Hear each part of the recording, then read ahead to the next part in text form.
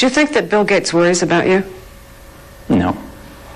I think he thinks about Linux a lot because I just think that he's a person who likes to be in control. I mean, Microsoft is his baby, and he worries about anything that keeps his baby from being number one. And Linux is one of those things.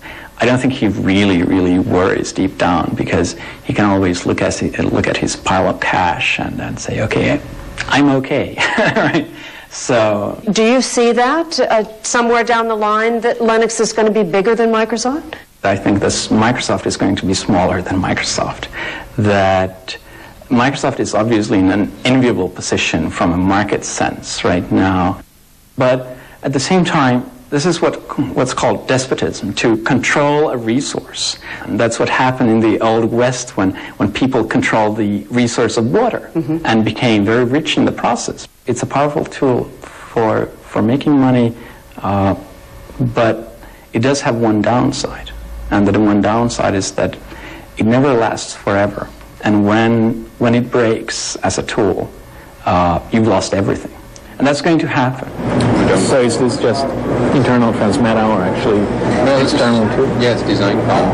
Oh. You're working for a company that eventually hopes to have an initial public offering. You have stakes in a number of Linux IPOs. Have you become a capitalist? I'm actually a big believer in market forces. I think that money is a wonderful tool as a kind of universal barter.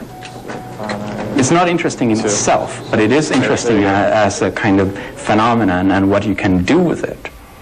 Torvalds says he lives for the moment. His only plan for the future is to keep working on interesting projects. For Torvalds, that means writing software, something he calls art.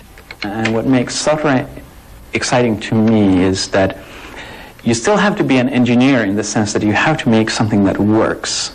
And you have to make something that is stable, something that can take a 2-ton bus going over the bridge kind of thing. But at the same time, you have much more freedom than you have when you're building a bridge or a building. You can pretty much make up your own rules to a large degree.